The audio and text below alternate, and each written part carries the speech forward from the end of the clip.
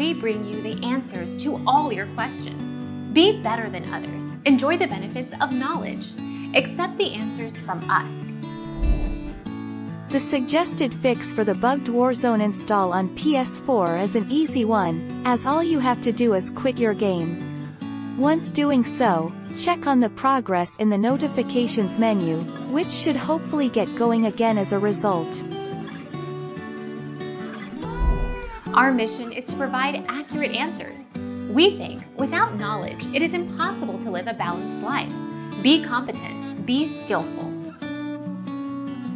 Thank you for watching. Don't forget to subscribe and hit the bell notification.